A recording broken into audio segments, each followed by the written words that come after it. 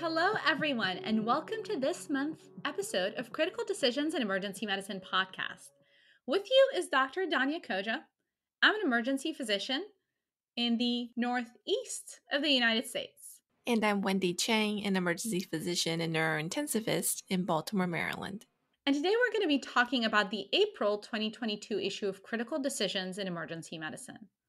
And if you don't know what Critical Decisions is, what are you waiting for? Critical Decisions is ASAP's official CME publication. Each month, we talk about two lessons that are either bread and butter emergency medicine or things that are cutting edge. There are also a lot of other features, such as the critical cases in Orthopedics and Trauma, our newer section, Clinical Pediatrics, and as our listeners know, my favorite, the LLSA review. So for our first lesson of the day, we'll be talking about travel bug, fever following travel. Thank you to Drs. Megan Nodurft-Froman and Elizabeth DeVos for writing this article. I guess now with international travel resuming, we'll be seeing more travelers-related illnesses, especially in cities that are big travel hubs.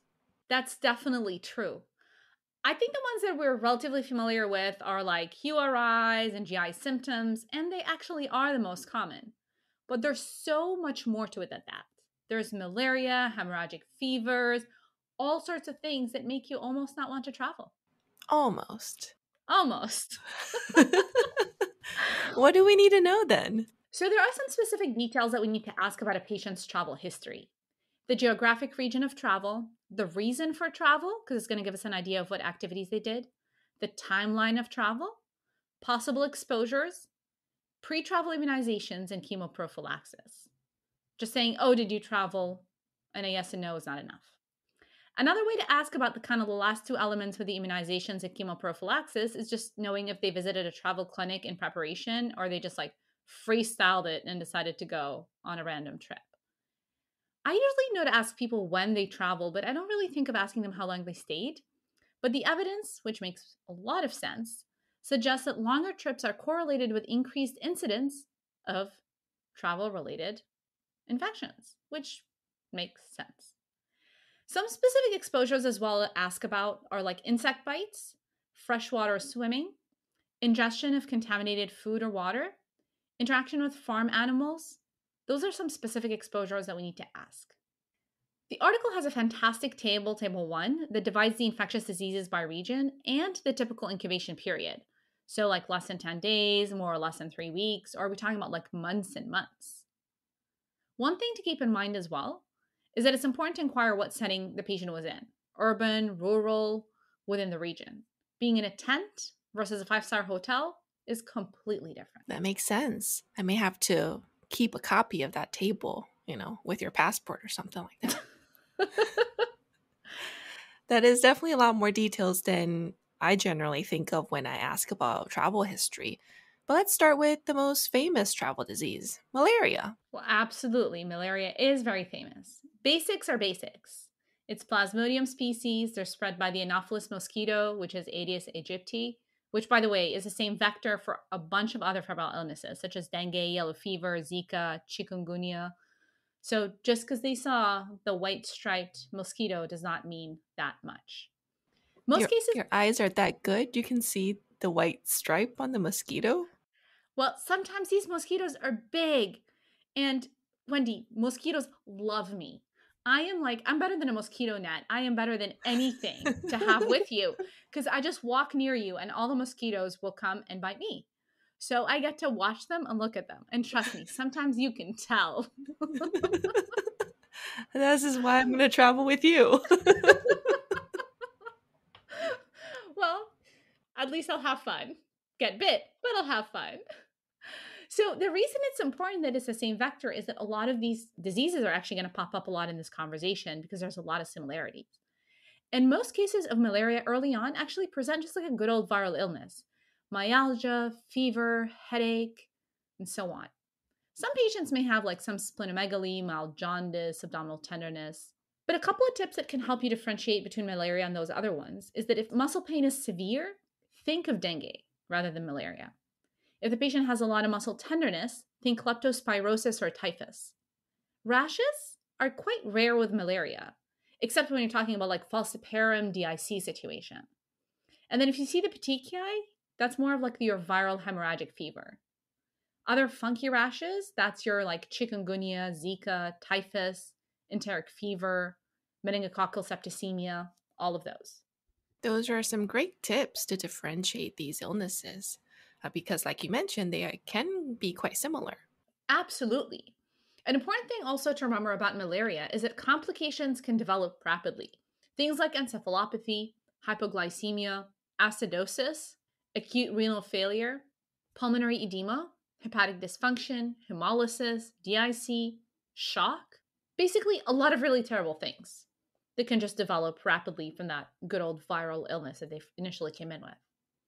Kids and pregnant people are more likely to have those complications. And remember, when you see these complications or the patient's parasite load is more than 5%, these are indications for intravenous antimalarials. Pills don't work. Got it. And we make this diagnosis with a blood film, right? Pretty much. The thin and thick blood smears give us our answer. However, if you have a really high suspicion, you should actually repeat them every 12 to 24 hours for 2 days to try to catch that phase when the malaria parasites are actually, hanging out in the blood.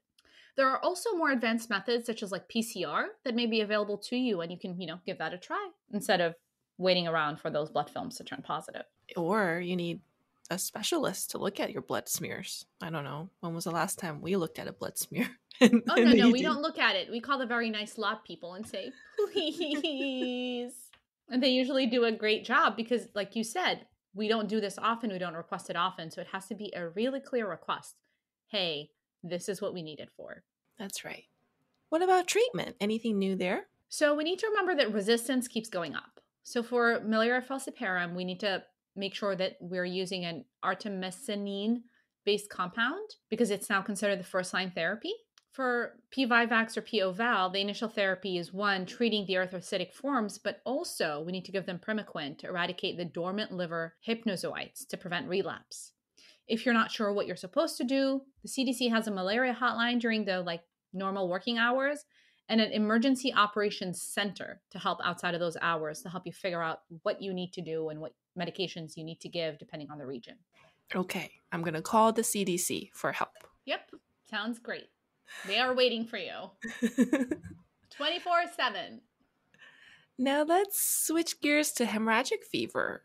What are these caused by? So hemorrhagic fever, to begin with, is defined as an acute fever that's less than 3 weeks duration in someone who's severely ill, plus 2 of the following. Either a hemorrhagic or purpuric rash, epistaxis, hematemesis, hemoptysis, blood in the stool, any other hemorrhagic symptom, and not any known predisposing host factors for hemorrhagic manifestations. The causes can be a lot.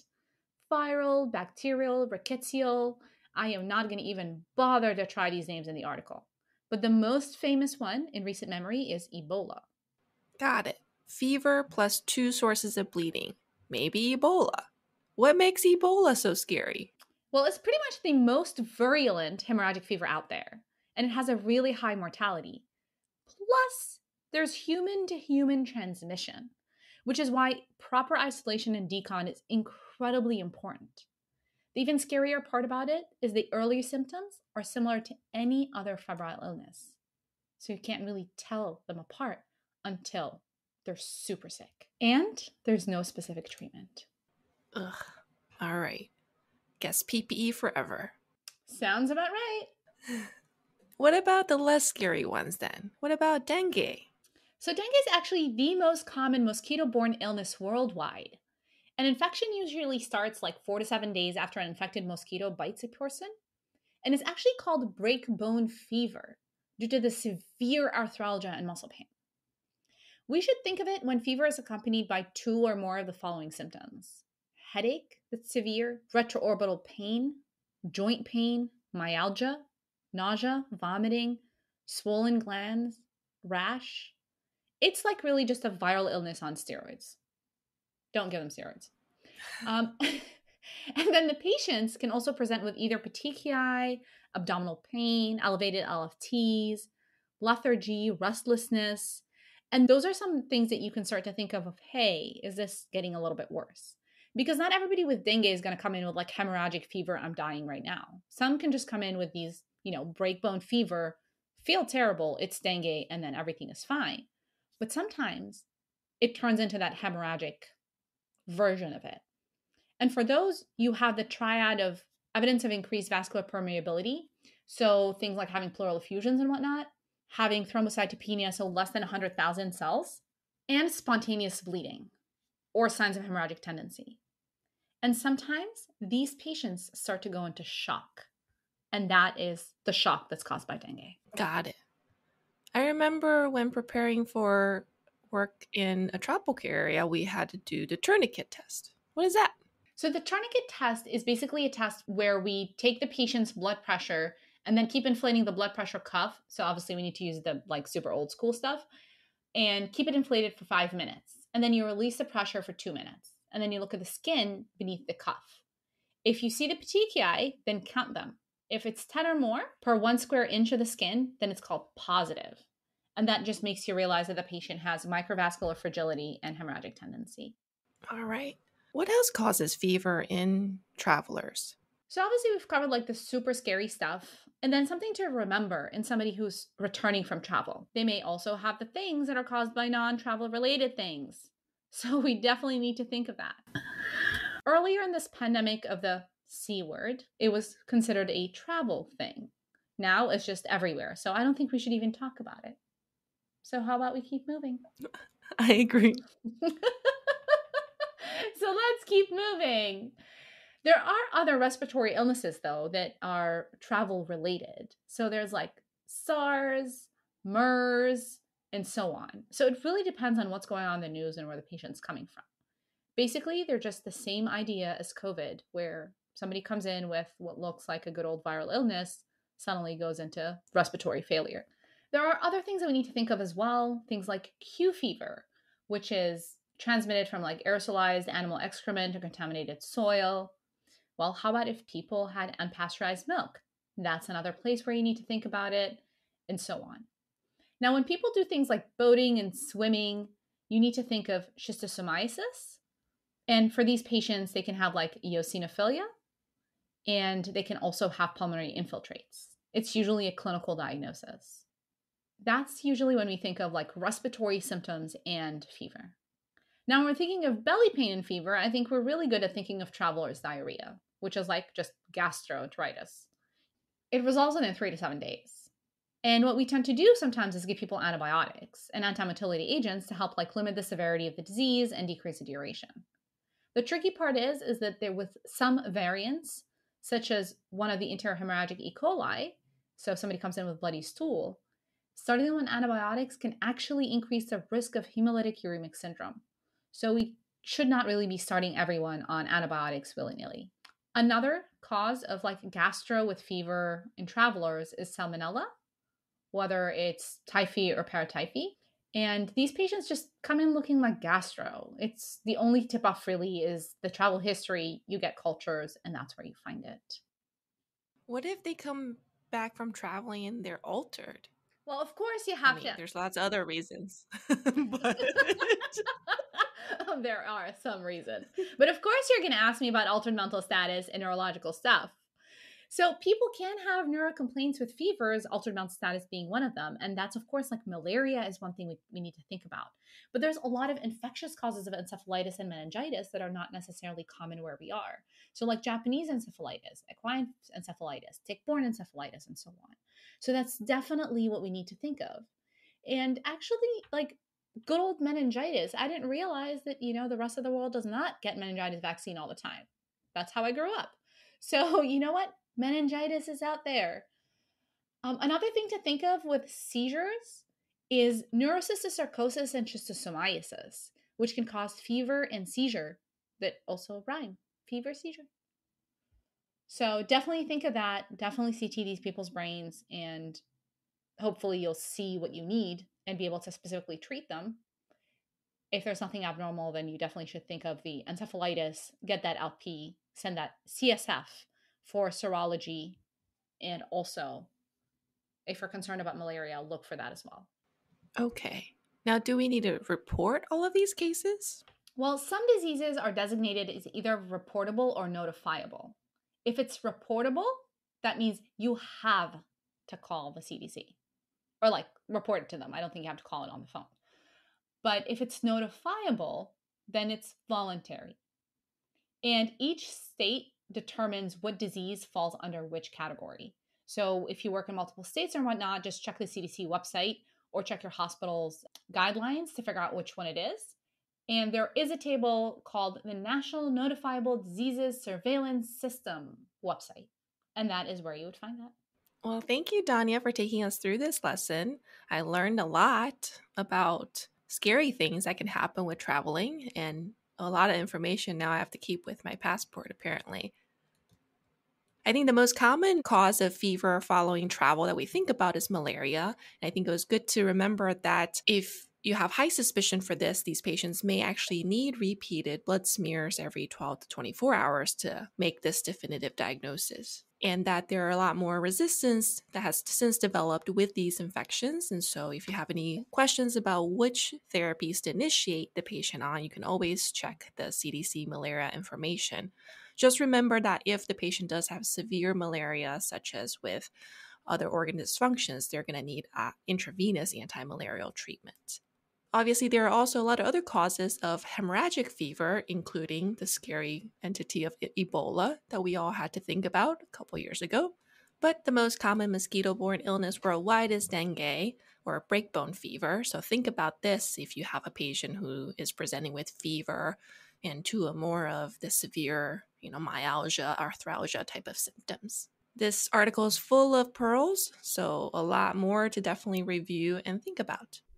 Well, thank you, Wendy, for summarizing some of the great pearls from this article. And it's definitely worth reviewing because we're seeing a lot more of that. So moving on to our critical image, we have a case of a patient with granulomatosis with polyangiitis, which was formerly known as Wegener's granulomatosis, and a bronchial stent, who developed a post-obstructive pneumonia. It's a good reminder that a lateral x-ray can be really helpful to look at the retrocardiac space.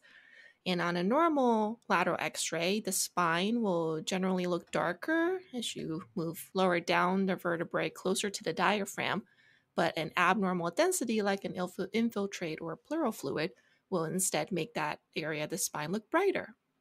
And as always, there's some great images to look at, including actually looking at the mucus plug itself, if anybody really, really, really, really, really wants to look at that. But you can also just look at the x-rays if you just want to do that. So moving on to less mucusy things, the critical EKG. This month is a great example of a second degree AV block, type 1, where we can actually see the increasing PR interval of the conducted P waves, but the non-conducted P waves are actually missed because they are buried within the T waves. So make sure to take a very good look at your EKGs so you don't end up missing the second degree AV block. Good tip. For our critical procedure this month, it is on dental splints using skin closure strips. And this is definitely a cool tip that I could have used recently. The article mentions other great pearls, such as having the patient bite on a tongue depressor to help align the teeth. And don't forget to dry the teeth before you apply the wound closure adhesive tape. And then I'm assuming you're applying some sort of tissue adhesive, drop by drop, along the adhesive tape and teeth. And you probably want to make sure that someone's holding the lip, because if you glue the lips to the teeth, you have not really fixed much. I mean, it can act as a splint. So maybe you should just do it the way it's in the article, not the way Wendy's currently suggesting. So don't try this at home. But it's a fantastic pearl. And moving on to more trauma, because I'm assuming that's the only reason you'd ever need to splint a tooth. Critical cases in orthopedics and trauma is a subtalar dislocation.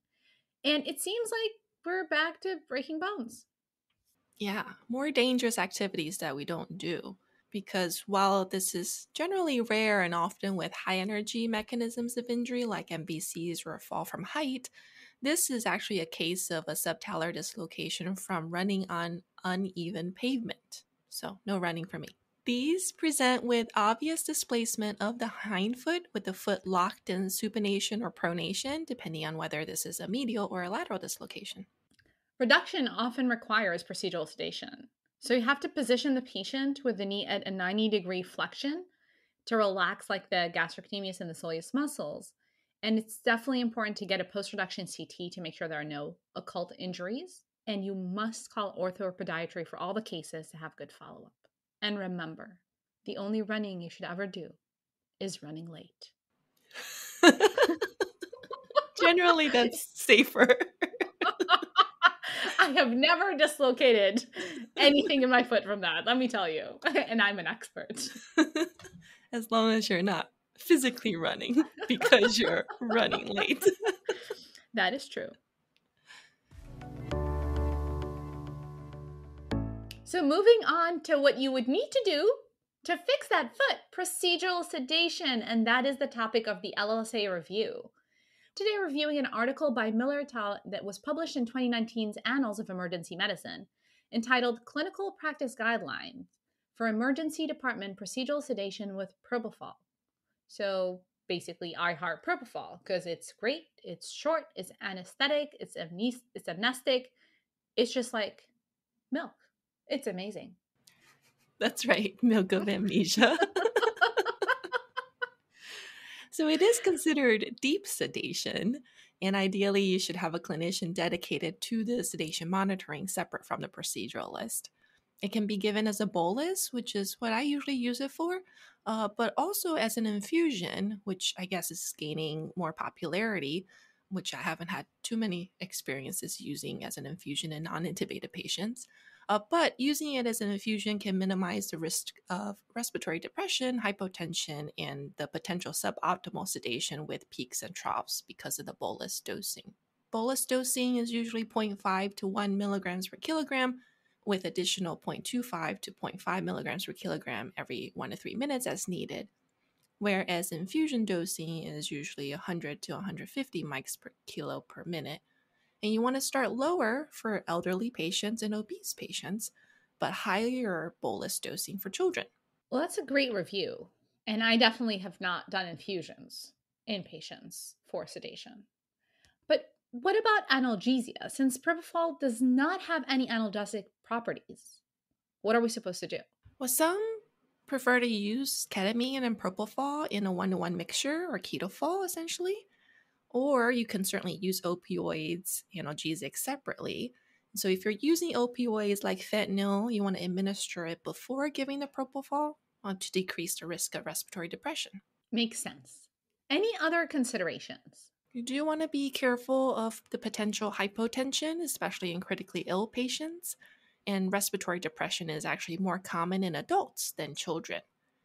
I learned from the article that soybean and egg allergies are no longer considered contraindications. Great. So now propofol is vegan? It isn't vegan, but that's fantastic. So speaking of vegan organic things that people like to do, our clinical pediatrics case is about pediatric THC toxicity. So this is a very scary presentation of a teenager who's presenting with altered mental status, headache, possible seizures, a GCS of 9, fixed mid-sized pupils, and then apparently it was THC toxicity. So, less scary cause, very scary presentation. That's right. So tetrahydrocannabinol, or THC, is the psychoactive component of marijuana. Obviously, we're now dealing with, or not now, but we've been dealing with legal forms such as hemp-derived THC that can come in gummies, oils, vape liquids, etc. And they're not FDA regulated on its purity and dosage, so that makes it hard to know, what patients took and how much. And of course, its colorful packaging and the fact that it comes in gummy forms makes it particularly risky for pediatric ingestions. Totally makes sense. And quite scary. So toxicity can be like psychomotor slowing, lethargy, but then things that are scarier are like seizures, vital sign derangements, apnea, and there's no antidote. So basically, you just need to rule out any co-ingestants, manage the seizures, and supportive care until the body metabolizes it out.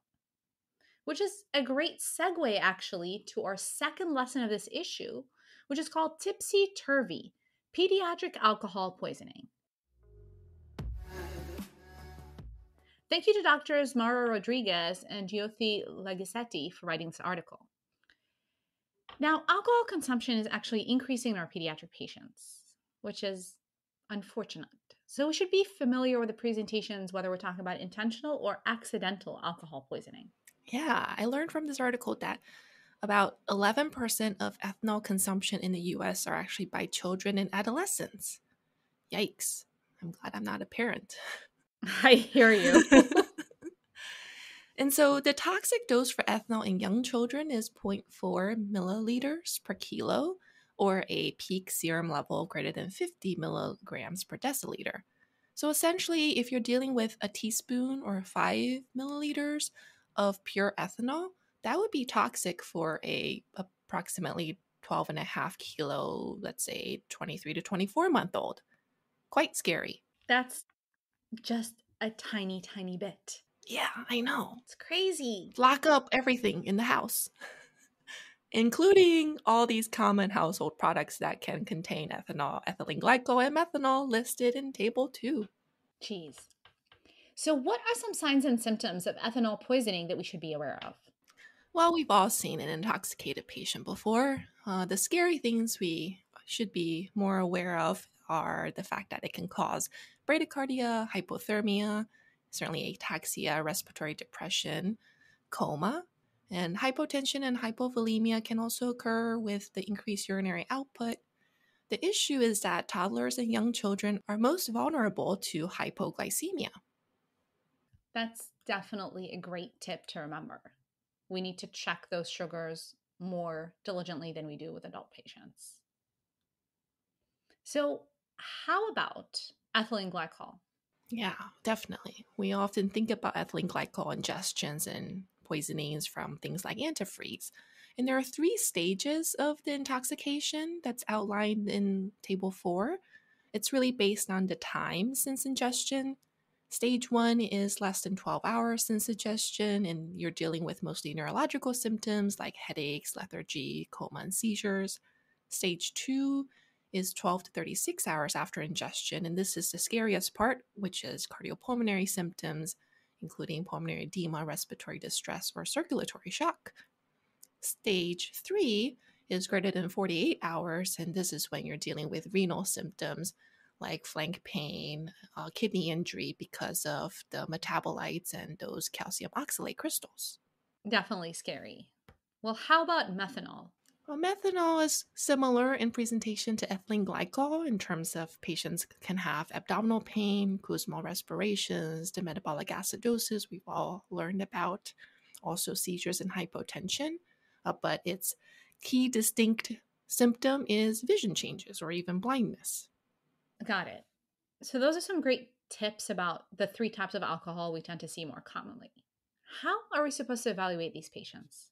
Well, generally, we want to check electrolytes to look for those type of derangements, hypoglycemia, like we talked about, and we're looking for things like anion gap acidosis and osmolar gap. But it's important to remember that anion gap metabolic acidosis actually develops late because it requires first the metabolism, of these toxic alcohols to actually form those metabolites. Getting drug levels will be helpful too. And you can also even look for calcium oxalate crystals in the urine. Not mentioned in the article, but some people have certainly used a Woods lamp to look for fluorescence of the urine, as most antifreeze preparations have added fluorescein to help detect radiator leaks. But you want to be careful that there are certainly a number of things that can cause false positives and false negative findings in this. Such great tips. So let's say we figured out that this patient has ingested a toxic alcohol or ethanol. What are we supposed to do? Treatment is mostly supportive. The good news is that apparently ethanol is metabolized faster in children, twice the rate at 30 milligrams per deciliter per hour. Those are some great livers. That's right. But obviously, like we said, a little amount is toxic for them. An uncommon risk but it's still present, is the development of Wernicke encephalopathy. So you should consider dextrose-containing fluids and thiamine supplementation. If you're specifically dealing with ethylene glycol and methanol, fomepizole is used to inhibit the alcohol dehydrogenase to block the formation of the toxic metabolites. If that's not available, of course, you can use ethanol since it has higher affinity as a competitive agent to the alcohol dehydrogenase. If there is significant acidosis from these toxic metabolites, you may need to give some sodium bicarb. And in most severe cases, you may even need to consider hemodialysis to actually remove the alcohols and their metabolites. Got it. This is such a great summary of alcohol poisoning in children, not just the toxic alcohols, but all of the alcohols. And it's definitely a great reminder that in little children, even a tiny bit of alcohol, so 5 mLs, can actually be considered toxic in a child that's like 2 years old. So definitely important to remember. It's definitely worth noting that children are more likely to develop hypoglycemia from ethanol poisoning, so it's more prudent to check sugars in them. And it was a good reminder of how to differentiate between ethylene glycol with the calcium oxalate crystals, renal involvement, and so on, and methanol with the vision changes and blindness. A great tip is that wide and ion gap metabolic acidosis can be late because it requires the metabolism of the alcohol first, and then that's when that develops. So we should not really be waiting for that when we suspect that this is what may have happened. In these patients, if it's just ethanol, we need to treat them supportively. If it's ethylene glycol and methanol, we need to start them on fomepizole or ethanol infusion, which is super old school, but sometimes you just have to do what you have to do. Manage the acidosis and call your intensivist because these kids are very, very sick. Yes. And call your poison center for help if needed. Yes, Mr. Yuck. So for our drug box this month, it is on gabapentin. It is FDA approved for post-herpetic neuralgia and partial seizures. We definitely see it used in many other applications, such as neuropathic pain, fibromyalgia, restless leg syndrome, or even adjunctive treatment for opioid dependence. The evidence for its use in acute pain is limited. Some good reminders on dosing is that this should be titrated. Usually you want to start somebody on 300 milligrams total dose daily and add 300 milligrams daily. Some common side effects are dizziness, somnolence, and ataxia, and there's even some evidence for risk of suicidality and the potential symptoms of withdrawal with sudden discontinuation. Such a great reminder that gabapentin discontinuation leads to withdrawal and can totally and absolutely suck. So we should be pretty careful about that. And then last but not least, our tox box this month is aconite poisoning. So apparently, Harry Potter fans may be familiar with this, which is wolfsbane or aconite and its use of its flowers in potion making. But since I don't make any potions, I have no idea what's going on right here. And apparently the root is very toxic, with just 2 grams being potentially lethal. So it's absorbed rapidly after ingestion, and the half-life can be up to 24 hours. It's a cardiotoxin, it's a neurotoxin, so it's badness all around. Numbness, weakness, dysrhythmia, hypotension, respiratory paralysis. You can actually test for it in urine and blood, but it's usually a send-out test. So please don't sit around waiting for that. Treatment is supportive. If it's an oral ingestion, then think of charcoal. Otherwise, just atropine for bradycardia, nor epi for the hypotension if not fluid responsive, amiodarone or flecainide for the VTAC, and cardiopulmonary bypass if the person has refractory hypotension. Now, if asymptomatic, they can be observed at home and not at Hogwarts. So, because that's probably not a good idea there. Yes. I don't know about capacity at Hogwarts, though. I don't know. They're on yellow. It's fine. Well, Wendy, thank you so much for taking the time to go through this issue with me. I learned a lot, as always. Our dear listeners, we hope you had as much fun listening to us as we've had recording this. We hope that you find the Critical Decisions publication and our podcast always informative, often enlightening, and never boring. Reach out to us on Twitter and share with us your thoughts and your comments. My handle is at Danya Khoujah. Mine is at EM_NCC. And until next month. Bye-bye.